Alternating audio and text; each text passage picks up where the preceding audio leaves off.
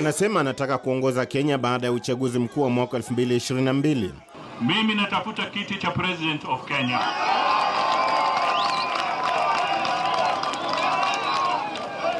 Tunaelewa? Mimi natafuta kiti cha president of Kenya mwaka wa 2022. Ni jambo ambalo amewahi kujaribu kabla. Kulingana na katiba iliyoko, pia wafuasi wangu wengi walikuwa nataka nijitokeze sasa. Walikuwa nasema nimewahi kuunga wengine mkono, lakini wangependa sasa nijitokeze niweke footprint. Amewahi kuwatahadharisha wanaodhania kuwa hajui ladha ya serikali. Na nguvu ya mwananchi sio nguvu ya kuchezewa. Si hata mimi nilikuwa vice president. Na nguvu ya mwananchi ilifanya nini? Ilifanya nini? Si namna hiyo? Kwake tatizo la uchumi wa Kenya linahitaji ufumbuzi wa haraka.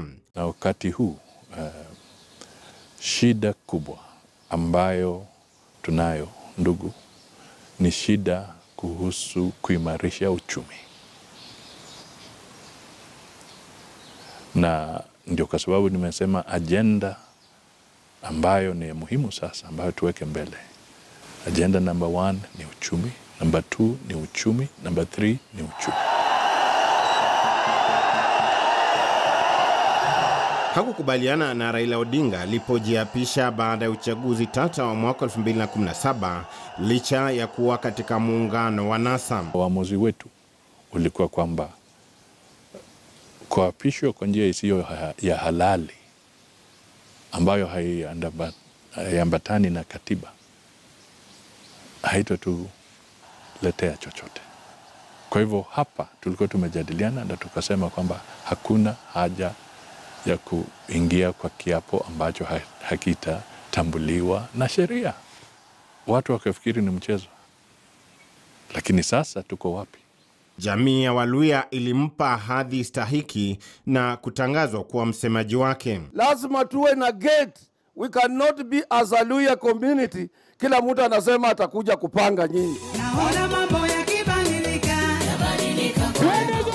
Katika makala ya Mirathi ya Siasa sehemu ya pili ya Musalia Mudavadi, tunatathmini siasa zake kuanzia mwaka wa 2003 hadi wakati huu ambapo ametangaza kuwa atagombea urais. Mimi ni Paul Nabiswa.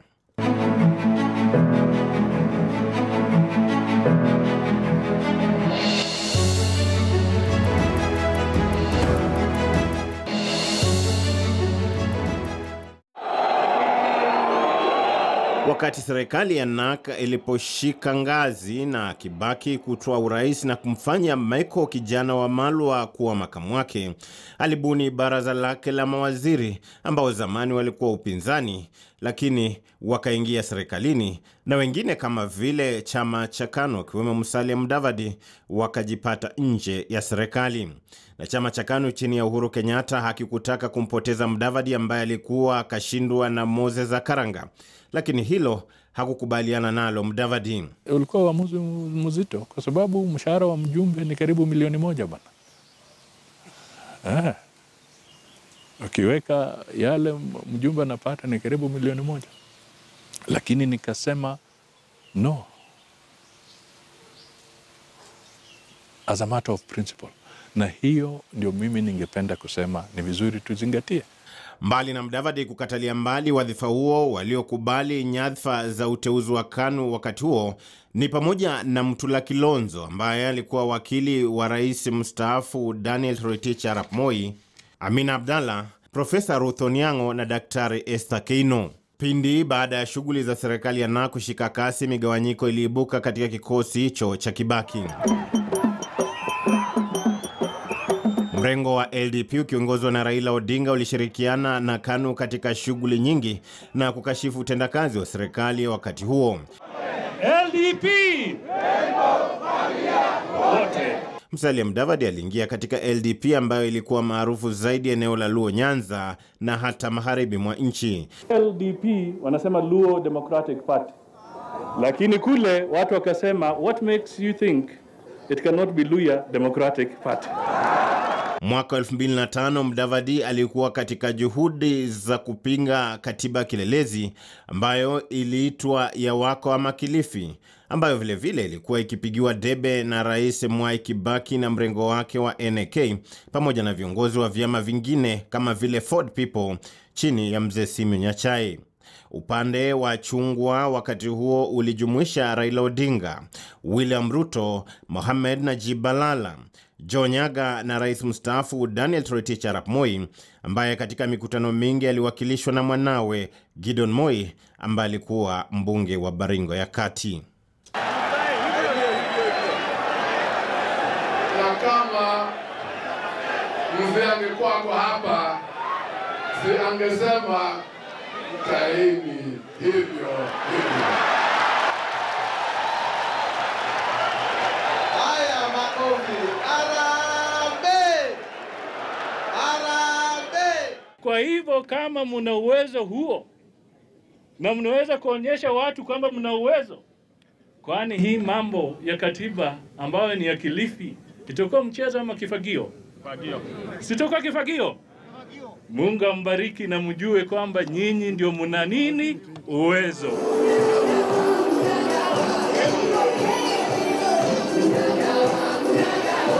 Mudavadi na kundi lake walifaulu kuiangusha katiba hiyo na ikawa dawa mjarabu kwa vuguvugu la Orange Democratic Movement ambalo lilibadilika na kuwa chama cha ODM Kenya.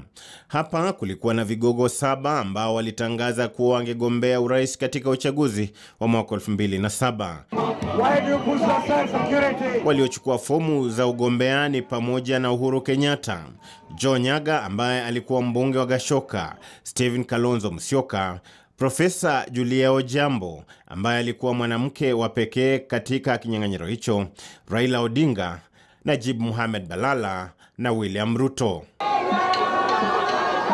Ila paliharibika jambo katika ODM Kenya, Kalonzo Musyoka akichukua chama kupitia wakili Dan Mazo ambaye ni mbunge wa Makueni. Mimi nataka niwaambie ya kwamba ODM sio chama cha maanzo, sio chama cha watu kikundi fulani, ni chama cha wananchi wa Kenya.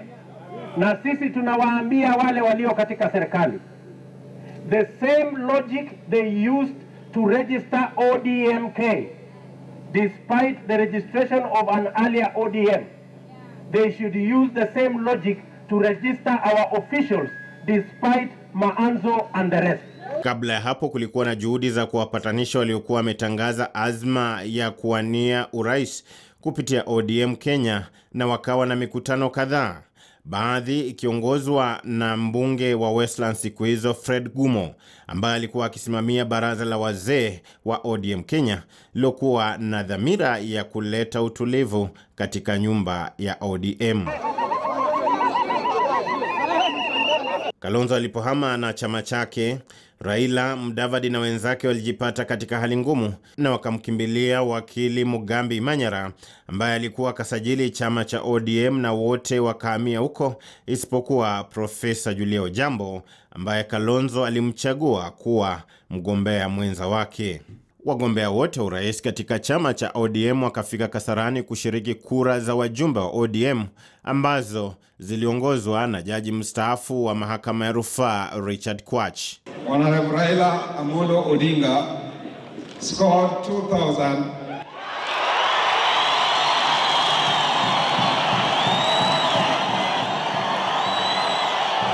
Katika uchaguzi huo Raila aliongoza kwa zaidi ya kura 2600 na kupewa ridhaa ya kupeperusha bendera ya ODM. Musalia Mudavadi alikuwa wa pili na William Ruto alipata zaidi ya kura 360. Joe Nyaga alikuwa wa 4 na kura 30. Naye Najib Mohamed Balala alipata kura 4, ila alikuwa keshajiondoa awali katika kinyang'anyiro hicho na kumuunga mkono Raila Odinga. Na moja kwa moja Raila akawaita wenzake na kubuni kundi la Pentagon, huku Musalia Mudavadi akitangazwa kuwa naibu wake katika kikosi hicho. I am the captain, but then I have a point to this evening with my deputy captain, Honorable Musalia Mudavadi.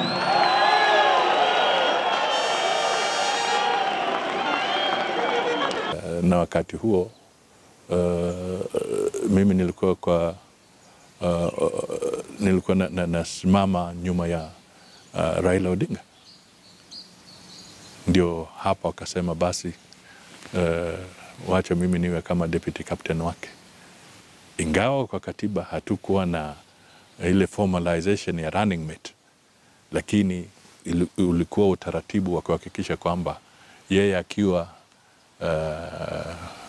safarini ama kwa uwanja kuna order katika mrengo wetu.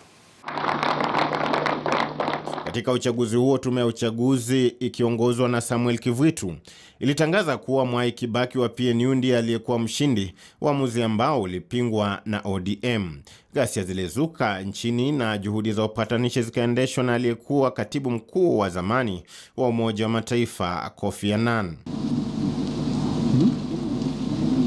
Katika jopo hilo, Mudavadi na Ruto walimwakilisha Raila Odinga na wakawa mawaziri katika serikali ya mseto kati ya ODM ya Raila Odinga na PNU ya Mwai Kibaki. Kusema ukweli, yeye pamoja na marehemu Kofi Annan na mama Gracia Machel walikuwa watu ambao wamekomaa kwa mambo ya kidiplomasia. Mmoja akiwa Secretary General wa UN, mwingine ashakuwa rais, na mwingine pia aliona mambo mengi katika upande wa Mozambique na Afrika Kusini.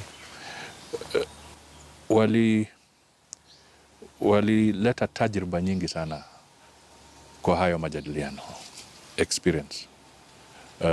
Wameona mengi na walitusaidia sana kwa sababu walikuwa wakihimiza uzalendo na wakihimiza kwamba ni lazima tufahamu maisha ya mamilioni ya Wakenya.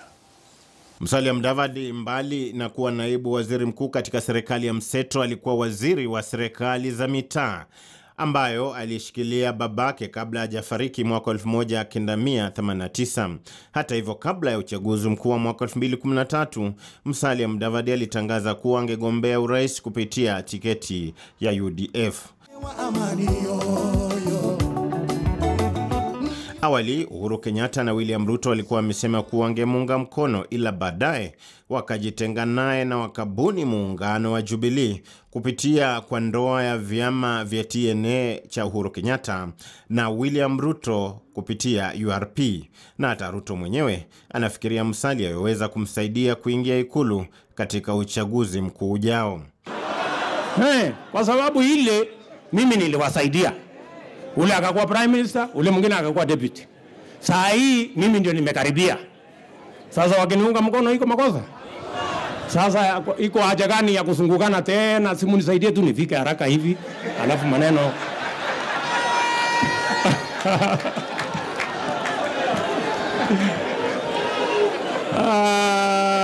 Mambo ndio hiyo. Ati yeye hakupata, alituachia. Alafu mara anasema alinyang'anywa, mara anasema sasa aendelee. Mimi nataka niseme bwana, wewe umesema hayo yote lakini ulisahau 2013 mlikuja kwa bomo yangu mkakula mandazi. Hiyo hakutaja. Katika uchaguzi mkuu wa mwaka 2013 uliokumbwa na utata na hata kufikishwa katika mahakama ya juu zaidi, Uhuru Kenyatta alitangazwa mshindi. Raila Odinga na muungano wake wa CORD alikuwa wa pili, huku Musalia Mudavadi akishikilia tatu bora.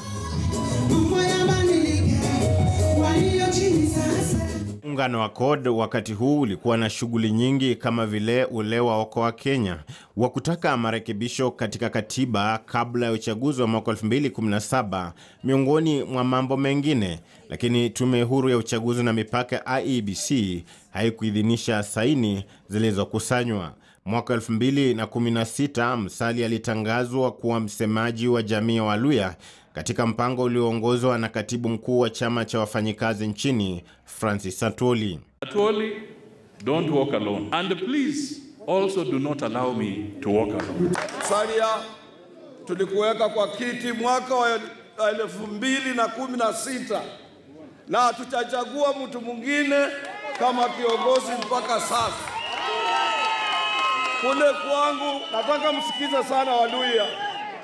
Kule kwangu Kajiado, mkutano ulikuwa huko ni mkutano wa strategy.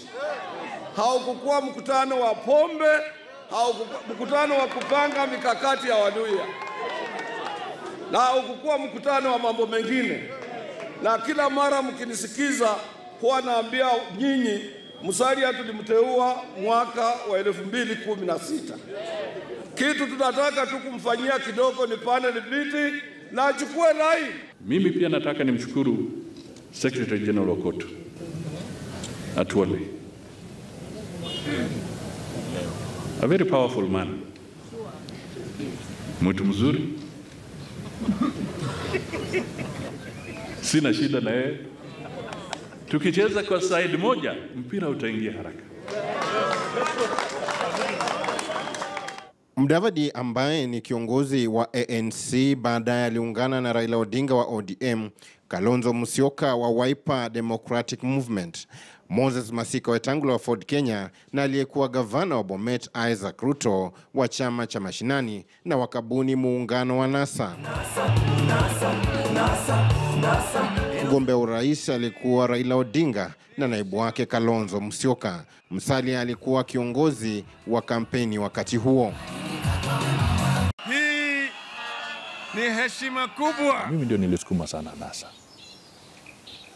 Tuliunda NASA kwa sababu tulitazama tukaona TNA na URP wamejiunga na wameunda Jubilee Party. Sasa tukafikiria tukasema ikiwa tunataka tuwe na nafasi ya kushinda, hatuwezi tukagawanyika, ni lazima tena na sisi tuunde mrengo fulani. Ndio nikaanza kutoa wazo la NASA, National Super Alliance. Na hatimaye nilipojadiliana na wenzangu kwa NASA, wakakubali tuunde NASA. Na kwa sababu mimi ndio nilikuwa nimejitokezea kusema kwamba tuunde NASA, nikasema siundi NASA kwa sababu ni mimi najitakia. Mimi niko tayari tuunde NASA, na hata kwa majadiliano tukasema Raila awe candidate, Kalonzo mfate. Mimi nilikuwa nafuatilia the bigger good. Kwa hivyo nilikuwa nataka watu wajue sio tamaa. Uchaguzi huo jinsi ulivyokuwa ule wa mwaka 2013 ulikumbwa na utata. Muungano wa NASA ukaelekea mahakamani na mahakama ya juu zaidi kafutilia mbali uchaguzi huo baada ya mawakili wa NASA kuthibitishia mahakama kuwa kulikuwa na udanganyifu mkubwa. NASA ilisusia kura ya marudio na Uhuru Kenyatta akatangazwa mshindi na IEBC baada ya uchaguzi uliorudiwa tarehe 26 Oktoba mwaka 2017. Haya, makofi, 1, 2. Baada ya hapo Raila Odinga ambaye alikuwa amekataa kutambua ushindi wa Uhuru Kenyatta aliandaa hafla ya kujiapisha na kujiita kuwa rais wa watu wa Kenya katika bustani ya Uhuru.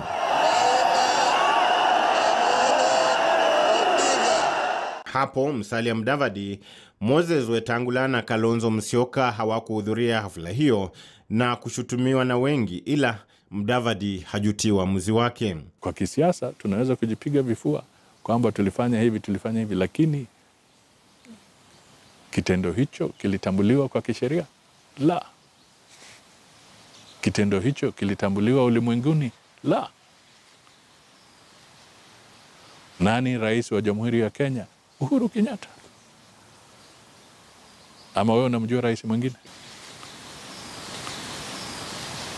Kwa hivyo ni lazima tuzingatie sheria. Katika siasa za jamii ya Waluhya, Musalia anasema kuwa marehemu Michael Wamalwa kijana alikuwa mmoja wa wanasiasa shupavu na hata kifo chake akiwa makamu rais baada ya kuhudumu kwa takriban miezi 8 tu kilikuwa pigo kubwa zaidi, si tu kwa jamii ya Waluhya bali pia kwa taifa na hata katika chama cha Ford Kenya alichokuwa mwenyekiti kutoka alipochukua mikoba ya Jaramogi Oginga Odinga. mwaka wa 1994, na taa hiyo ikazima Agosti alikokuwa akipata matibabu Uingereza. Michael Omalo kijana, yeye alikuwa rafiki yangu. Tulikuwa tunapata nafasi hata ya kukunywa kahawa pamoja na kujadiliana kwa mambo. Kwa hivyo yeye alikuwa kiongozi shupavu na hekima na mawazo mazuri. Hakuwa mtu wa kujipiga kifua na kadhalika. No. Mike alikuwa kiongozi mzuri, na mimi sina wasiwasi yoyote kwamba kama angekuwa hai angemrithi Rais Mwai Kibaki. Hata hivyo, Mudavadi amekuwa na changamoto kadhaa katika chama cha ANC, baadhi ya wabunge wakimwasi, ila chama kikawachukulia baadhi hatua. Kwa mfano, seneta wa Kakamega Cleophas Malala alikuwa mmoja wa waasi katika chama kwa kuegemea upande wa Raila Odinga, japo wakati huu amemwomba radhi Mudavadi. Najua nilikuwa nimekukosea. Najua nilikuwa nimeweka matamshi fulani kwa sababu ya kisiasa. But as a leader of the Mulembe youth, I cannot start my journey to unify Luyas if I have not reconciled with you. So mimi nimesema ni lazima nipange safari yangu vizuri. My first step is to ask for forgiveness to my father Musalia Mudavadi. Kama nilikukosea, kama kijana yako, na kuomba msamaha mbele ya kanisa, unisamee, unibariki, niweke vijana wa Luya pamoja so that we move together as a community. Mimi ni mtu wa Manu, lakini slogan ambayo inanitisha ni slogan ya Liverpool. That you shall never walk alone.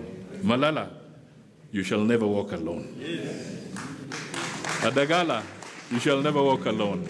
Musalia pia, ambaye babake Substone Moses Mudamba Mudavadi alikuwa waziri katika utawala wa rais mstaafu Daniel Toroitich arap Moi, yuasisitiza kuwa hategemei msukumo na kivuli cha babake katika uchaguzi mkuu ujao, ambao yuasema yumo katika safari ya kuelekea Ikulu.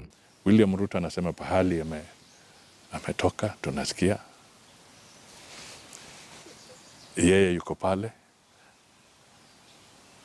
na watoto wake ni wa nani? Watoto wake ni wa dynasty ama ni wa nani? Kwa sababu yeye ni deputy president. Kwa hivyo kuna mambo, mawazo ambayo hayana haja. Tusigawanye watu kwa mambo ambayo haifai. Zipo sababu ambazo zinamfanya Mudavadi kuhisi kuwa na uwezo wa kuwa rais, kwani baadhi ya aliotangamana nao katika malimwengu ya kazi wametimiza azma hiyo, kama vile rais wa 4 wa Jamhuri ya Muungano wa Tanzania, Jakaya Mrisho Kikwete. Nilipoteuliwa kuwa waziri wa fedha mwaka wa 1993. Sasa tukakutana kwa airport na waziri wake wa fedha ambaye ni Jakaya Kikwete. Wakati huo, kabla Jakaya Kikwete kuwa waziri wa mambo za nchi za kigeni na hatimaye rais wa Tanzania, alikuwa waziri wa fedha, na wakati huo tukakutana naye, tukasafiri naye hadi kwa zile paka Amerika kule Washington kwa mikutano ya World Bank na IMF. Yeye akiwa waziri wa fedha wa Tanzania na mimi nilikuwa waziri wa fedha wa Kenya kwa serikali ya Moi. Na wakati huo uchumi wetu ulikuwa na shida, na pia uchumi wa Tanzania. Kwa hivyo ulikuwa, sisi wote tulikuwa tunapata shida ya kuwa na pesa za kigeni na kadhalika. Tulikuwa na madeni makubwa mazito, na jukumu lilikuwa mabegani kwetu.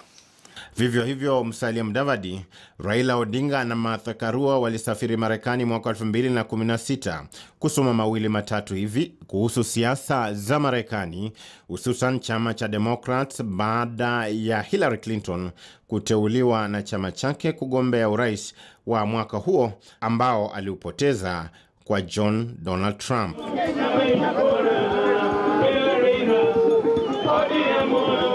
Hiyo ndio safari ya Musalia Mudavadi ambaye amekuwa siasani kwa zaidi ya miaka 30 na kuzaidi ni kuwa yuataka kuwa mwenyeji wa ikulu mwaka 2022 pindi tu kitakapopulizwa kipenga. Paul Nabiswa, makala ya Mirathi ya Siasa, KTN News.